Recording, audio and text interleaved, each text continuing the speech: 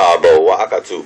This is Daku, and today, President Obama of the United States of America told us that it would be disingenuous to say that there have been no changes since 1963, or since the March on Washington in 1963.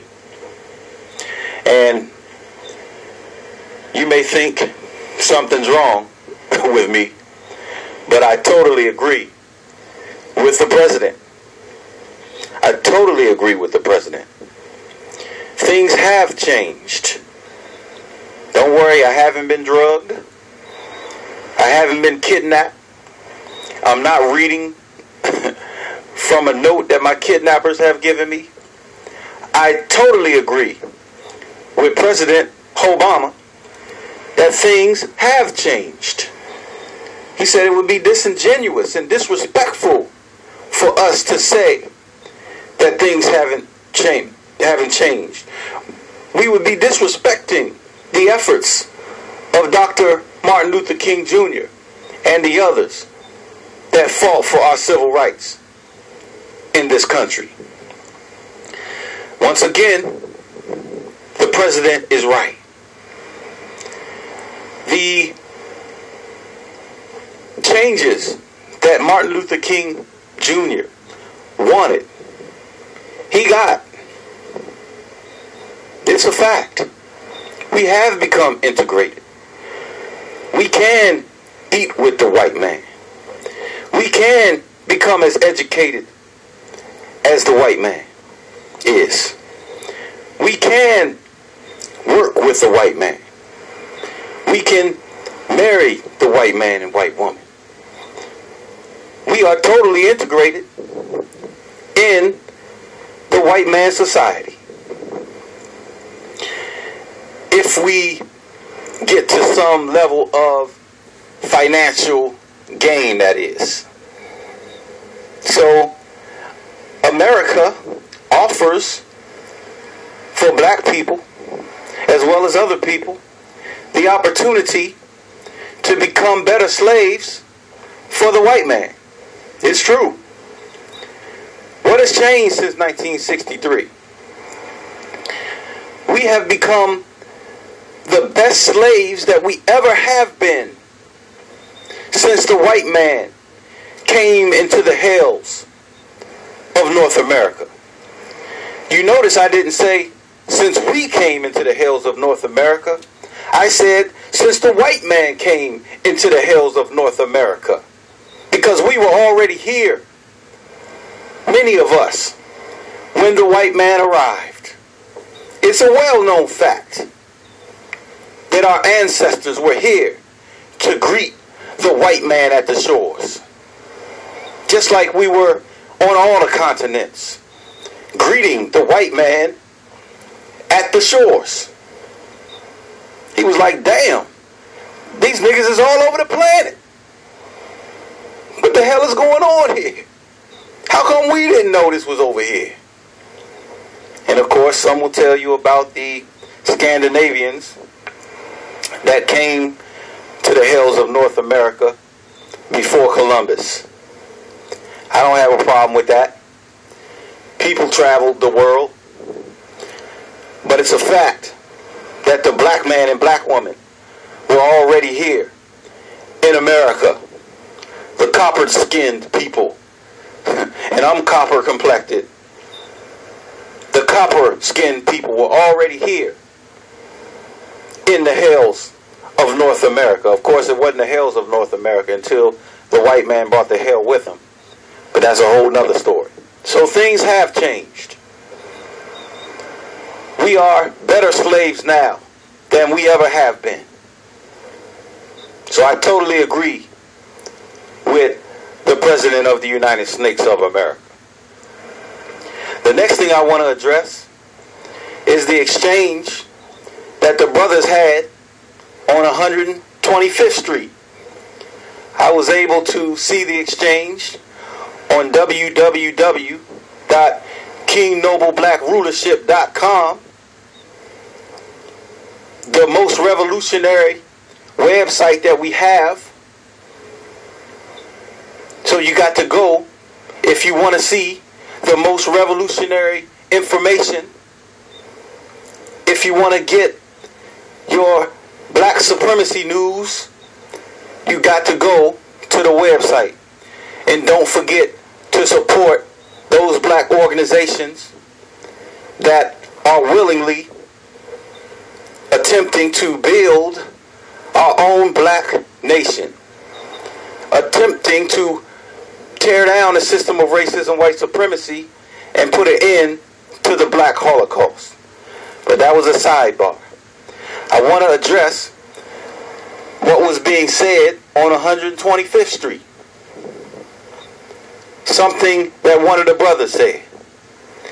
He said that the white man don't have no power over me.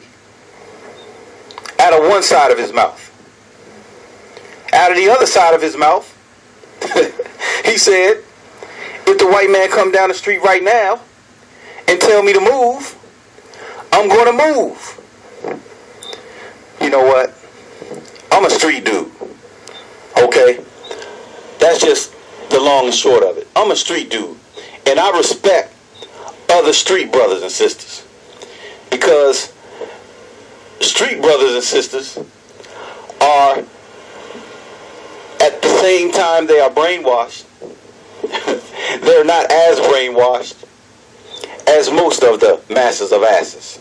And the reason I say that is because street brothers and sisters have seen so much reality that they believe in the reality that they see. So they don't play these games, and I call them religious games, of talking about principle. Now, I understand the principle of I'm not a victim. I understand the principle of I have power. I understand the principle of I'm sovereign. But a couple of weeks ago, I posted a video that I recorded down at the so-called American Indian Museum in Washington, D.C., in which the Indians were calling themselves sovereign. All right? And I believe these are all just word games. Because we all of us that are conscious deep down, we all believe the same damn thing. So we just playing word games right now. We just playing word games. That's why I really gravitate towards street people. Because they don't tend to play as many word games. Unless they trying to pimp you or hustle you. But anyway, we playing word games. The so-called American Indian, in one of the reservations, was saying that they're sovereign. Because they own the reservation and they got some land from the white man. They said, we didn't ask the white man for this land. We told them. Sound like that street bullshit. I told you, nigga. We told the white man that we want this land right here. You told the white man. Well, in the same, a couple of sentences later, out the other side of your neck, you said, and the white man agreed that we would have so many acres of land.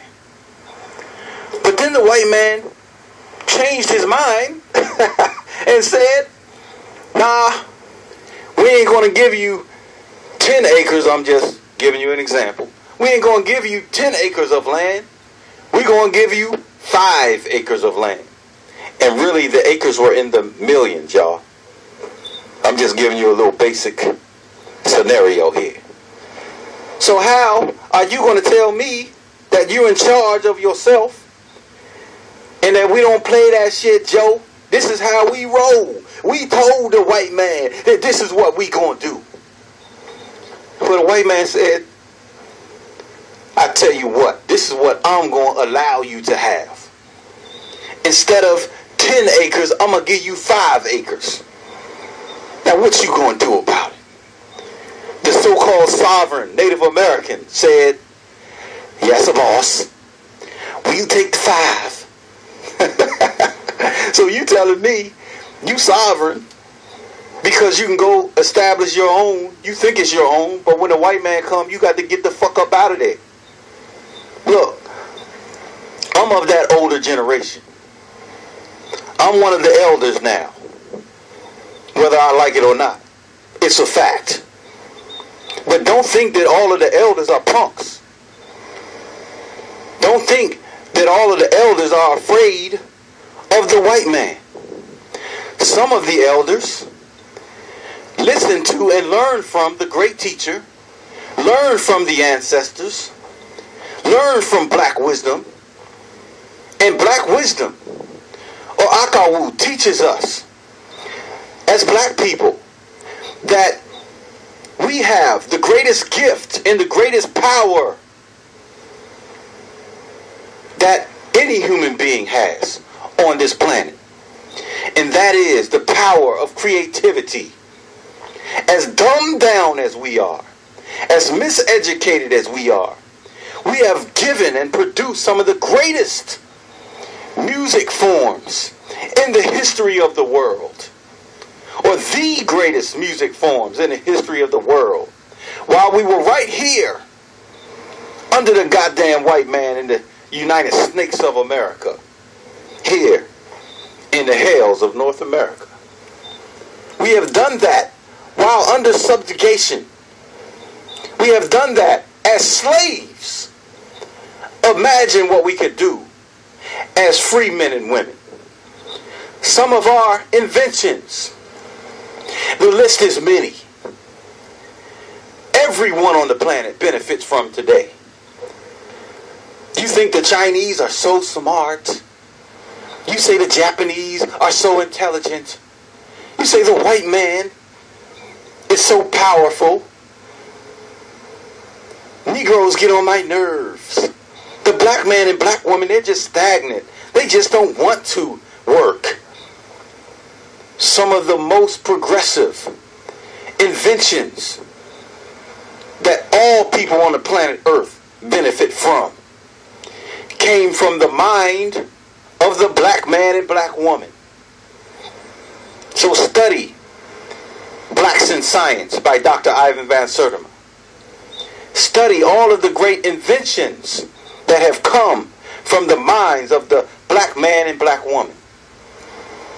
You must understand that that's where your power is. You think the revolution is based on guns and bullets, while the white man is attacking you through the food you eat, through the water you drink, through his unjust laws. He's attacking you with his miseducational system. He's attacking you through the media, through the television, through the newspapers. He's attacking your children with you, the elders. He's attacking you with your children. He's attacking you with these liquor stores he put in your neighborhoods. He's attacking you with the poisonous food, fast food restaurants he put all throughout your neighborhoods. And I've said that before. That ain't nothing new. We are powerful because we have this creative force and power that nobody else has. That's what we have to tap into. We keep thinking, yeah, we gotta get enough money because we get in the army, and the army needs guns, and the army needs weapons. Yes, the army needs weapons, fool. But you gotta create your own weapons. You gotta produce your own food. You gotta grow your own security forces to protect your babies from these predators out here, from child molestation. You gotta protect your babies from child molestation. We keep jumping all over the faggots. We keep jumping all over the blacks that are shooting other black people. But have we established a security force to lock that shit down? No, we haven't. The Nation of Islam